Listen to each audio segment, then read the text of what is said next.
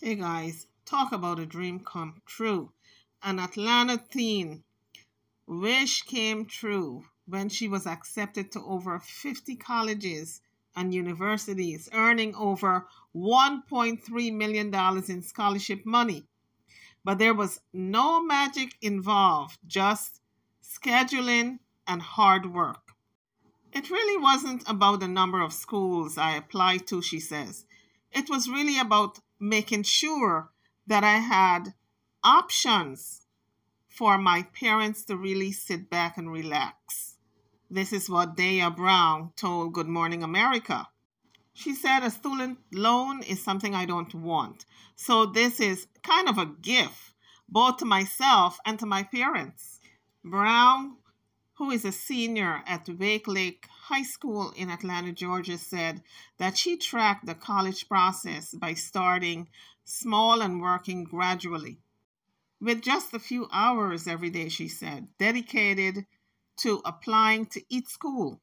She also went on to say that she started the process during the quarantine and during her sophomore year. She also said she started to curate a list of schools that had certain majors or were great in what she wanted to study, which was mass communications of film. So she went on to say that once she had the list together, it all came down to doing those extracurricular activities because she said, I think a lot of the time students don't understand that you have to be more than just a student. She's 18 years old, but she speaks so wisely. So the 18-year-old said that she chose extracurricular activities that aligned with her passions, such as poetry, the written word, and film production. She decided to combine her interest and create her own production company called Elam and Company Productions, which focuses on emerging creators. She said, that was my choice to showcase who I was as a person and who I was as a scholar. I think a lot of people think that if you're smart, you can't be cool, she said. So I found a way to showcase brilliance and still have fun while doing so. Out of 100 choices, Brown said she chose Duke University because it felt like home. She said when she stepped foot on the campus of Duke, she honestly, in that moment, had a feeling as if she had a sense of home. She said, I was welcomed by so many amazing black students who looked just like me, who had the same dreams and aspirations as me as well.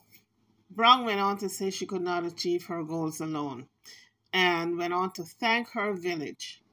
There's an old African proverb that says it takes a village. Well, her village includes several people. She said, my father is a pastor. He's an educator, so I learned my rhetorical skills from him. My mother, she's a creative person, so I learned her visionary attributes. She said my grandmother makes all of my gowns, so I learned all of her artistic abilities, she said. My brother reminds me to enjoy life. Laugh every day, he says. Daya Brown said she plans on studying visual media studies with a major in journalism. Her advice to other students starting the college experience is to do the work and to do it with happiness. YouTubers, drop your comments about this story. This is a young woman going somewhere. She has a very bright future. I'm over and out. Don't forget to like, share, and subscribe to my channel and to this video. Thank you for watching.